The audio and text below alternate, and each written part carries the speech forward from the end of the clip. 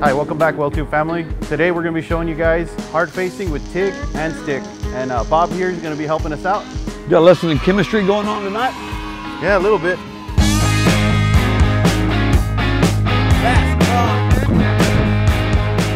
You got some old school stuff? You're my boy, Blue! Old school stuff. We got some STELLITE 6 and we got some STELLITE 6 here. That's interesting chemistry. Yeah. I always got to look that stuff up there. So typical application on this is what? You know, it's used a lot like inside of pump casings for cavitation. Okay. You know, kind of like wear pads for buckets, machinery. Uh-huh. You know, any application that's really abrasive. Is this one that you put down in a pattern? Like if you're gonna do this on a bucket, is this the one that they put it down in X's and all that stuff? Yeah, that's the one that, you know, they'll do little swirls like a maze and all kinds of that stuff. Those are fun. When they do that, is that using the medium that they're digging in that's wearing out their bucket? Is that what they're doing, is packing that in that X and that pattern and that swirl and all that, so that if you're digging in clay and sand, you want that to pack inside those patterns? Is that what they're doing with it? I don't think that's a... Just say yes, that's right. I'm joking.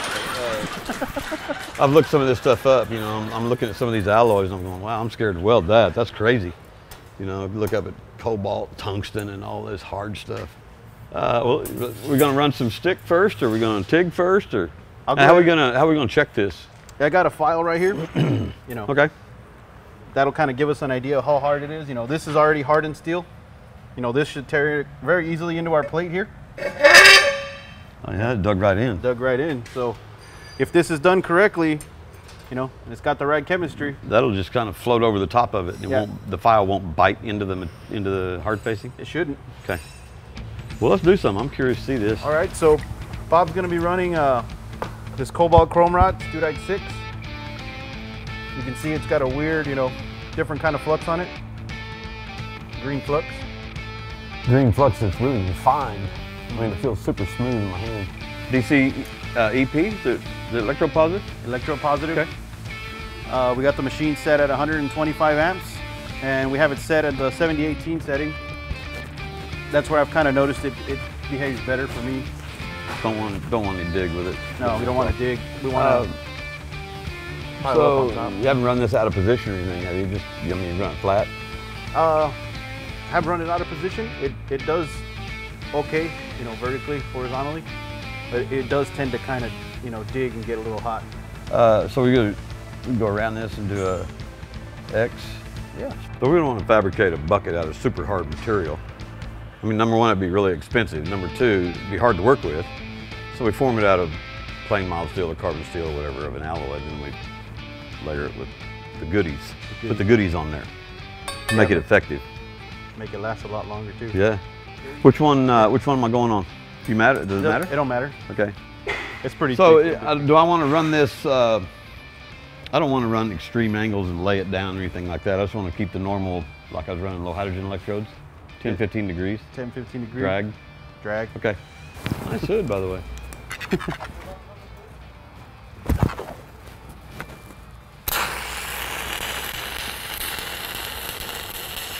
I can no longer see your scribe line. I want to turn the corner, but I don't know where it's at. Oh, I came right to it. Right to it? I was going to turn the corner and keep going, keep the rod going. What's the restrike? Is it easier than 718, some of the 718s? Yeah, it's very similar. You got to get that little, you know, crust on the end. Stays hot long time. Yeah, it's really hot. What's the phosgene green out here? That's pretty impressive, isn't it? That turquoise color? The turquoise color, it builds up. Got a weird... That's just plain stubbornness right there, trying to get to that corner with... I didn't mean to do that to that electrode holder. Pretty color. Really pretty color. Got a good height on that build-up too. Yeah. It does, I mean, it looks like it's laying down a lot better than that, but it does have a nice crown to it.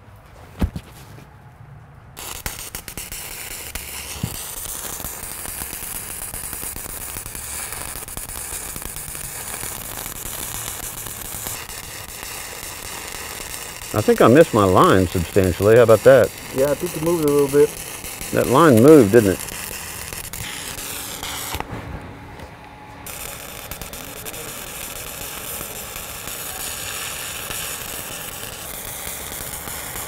Kind of going for that max build right there.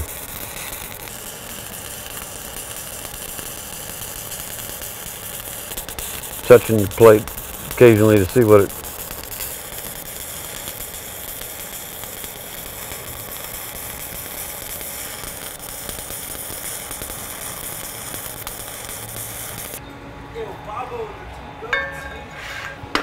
I'm pretty impressed. I mean, this stuff just kind of butters in, no matter how you run it.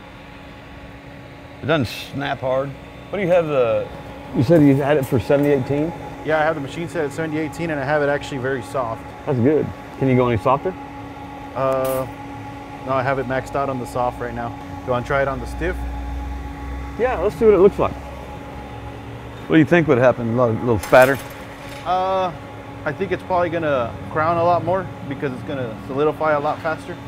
Okay. That stiff. You know, instead of getting a nice, 7018 looking bead, I think we're gonna get a real tall, cold looking bead, even though we haven't changed amperage.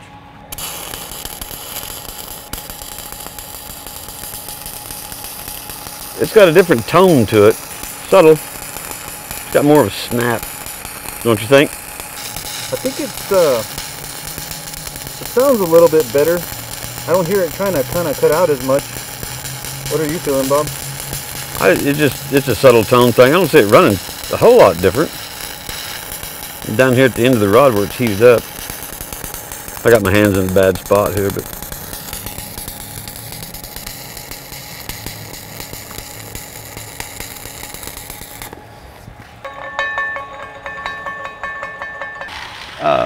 The logistics of putting down a stick rod, portable. I don't even know what this stuff costs. Is it super pricey or is it within reason? It's a little more on the pricey side, but this is a lot more affordable actually than this stuff over here. This is a little bit harder to find. And the TIG? The TIG, yeah. Now this you're gonna need to take a bottle with you if you're gonna try to do this. So, this is more for like precision hard facing, like where you got like wear pins that'll wear out, stuff like that. I think you'll be able to put this in there a little easier and not have to machine as much, get the clearance for it. All right, so Bob did his pattern here. I'm gonna go ahead and copy exactly what he did, but I'm gonna be using TIG. I got my machine set at 175 amps. All right, so I'm gonna go ahead and use the walking the cup technique.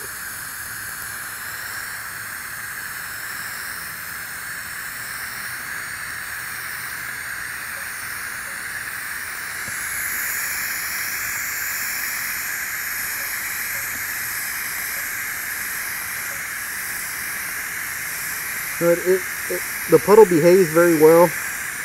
Very similar to a normal carbon steel puddle. Burns really clean. Looks like it stacks up really well. Well, looks really clean. Got a good color to it. Go ahead and continue our pattern here.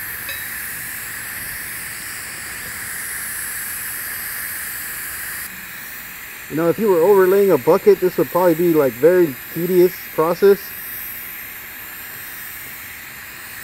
This might be helpful for like repairs in a pump case or something like that where you need a lot of precision.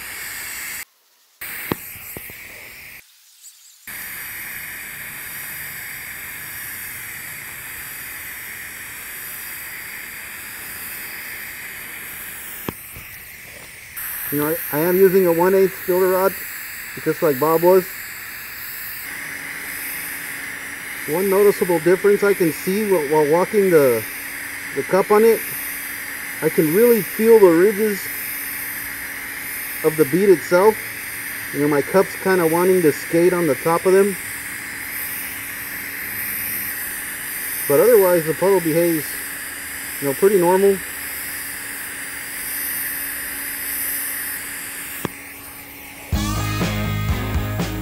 Oh, that's cool. Not only do you have the iridescent colors in there, it's got like a skin where it's solidified. That is slick. Why you gotta weld better than me? Show me up like that, man. It's TIG, man. I know, it's good. That's interesting stuff. So what did that look like when you were welding it? Did it like butter in or did it? It flows really nice. Kind of float in there nice? It kind of behaves very similar to a carbon steel puddle. You just make a nice smooth walk. The wire looks dirty on the outside. Apparently it's not. I mean, it's still welds. Yeah, is it brittle? Yeah, very brittle. You know, very brittle, very hard. You Wow. can't bend this. It just snaps. Probably So we're gonna let this cool off again.